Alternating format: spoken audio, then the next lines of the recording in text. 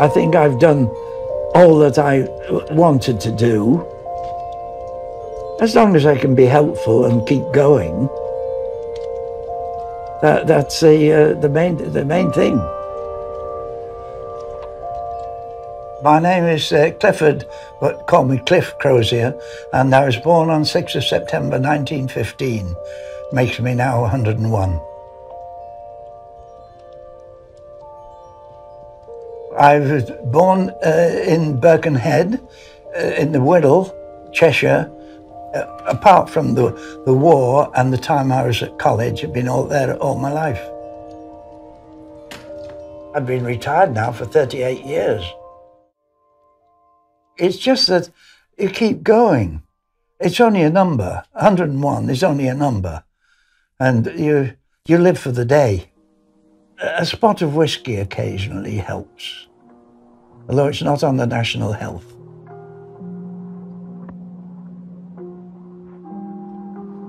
I have so many fond memories. Sometimes sit down in my chair and I think back. And I try to sort of reorganize this story about these people that I have got in my mind.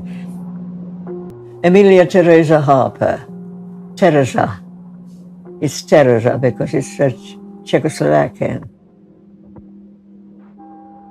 103, my goodness me. 3 is my lucky number. I have always been lucky. I've never been unlucky, touch wood. Oh, there's wood underneath there.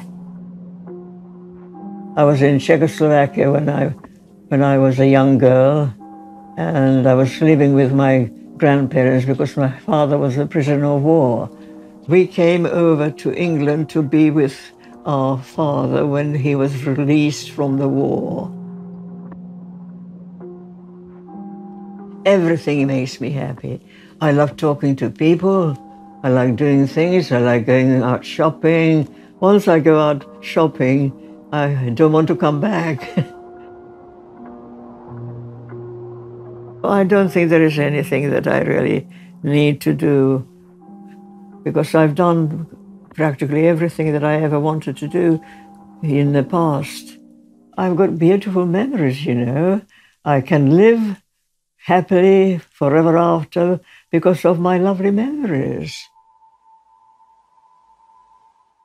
I don't feel any older than I was, 20, 30 years ago, except with my limitations. I'm not going yet. I'm still strong.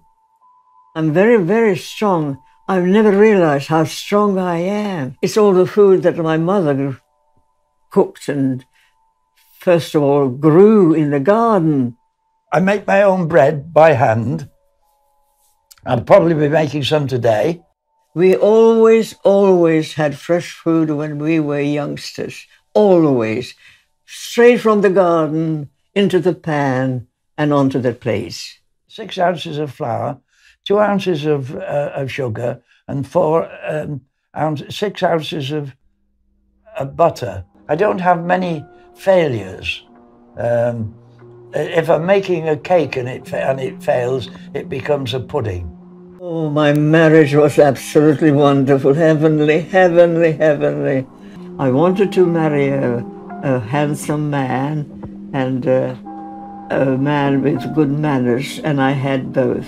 We did have problems, but we got through them. And I think nowadays people give up too easily. Make the most of it, because that's especially if it's the first love. There's nothing like it.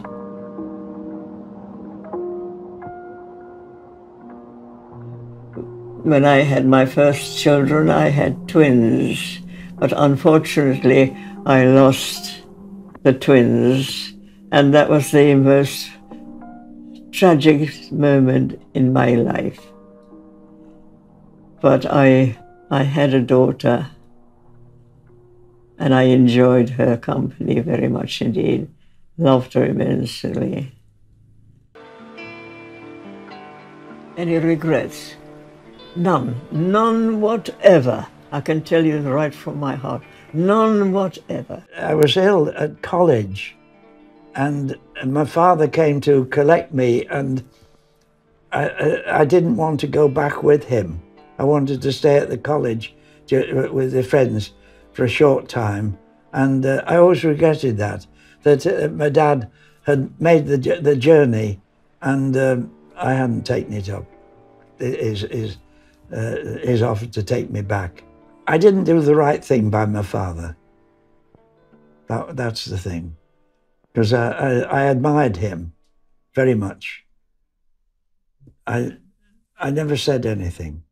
Communicate, speak with your parents, and take their advice too, or at least consider it.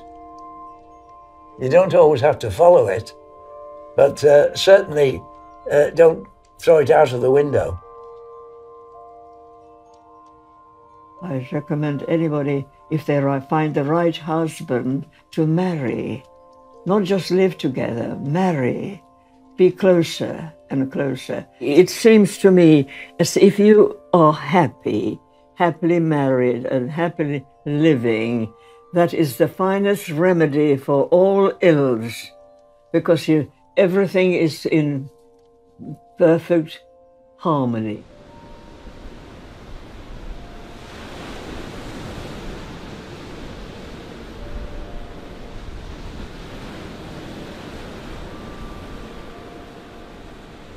Time spent on reconnaissance is seldom wasted, and be as independent as you can, but don't be reluctant to ask for help when you think you need it.